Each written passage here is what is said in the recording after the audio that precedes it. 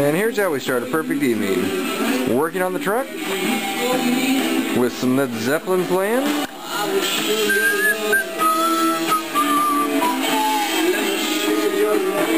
And the lawnmower in the yard.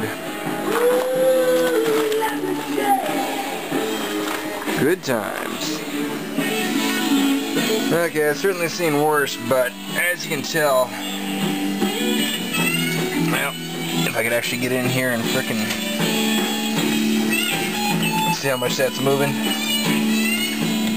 Yeah, that's not good. Of course, even worse is that amount of play in the bearings, but nah, screw it. I don't feel like doing that tonight, so, you know. Okay, we've already loosened up the two clamp nuts there that holds this adjusting rod. Anyway, this is probably going to be laughed at by a few, but just in case anyone ever tries this, don't try and get ball joints, tie rods, anything that's a press fit like that by hitting on the top of the stud like that. It's a waste of effort because the shock wave travels down, doesn't loosen.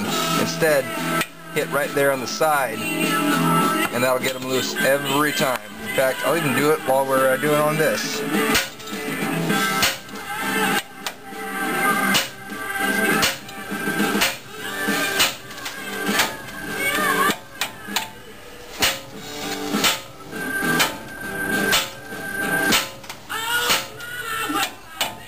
And don't use a pussy hammer either.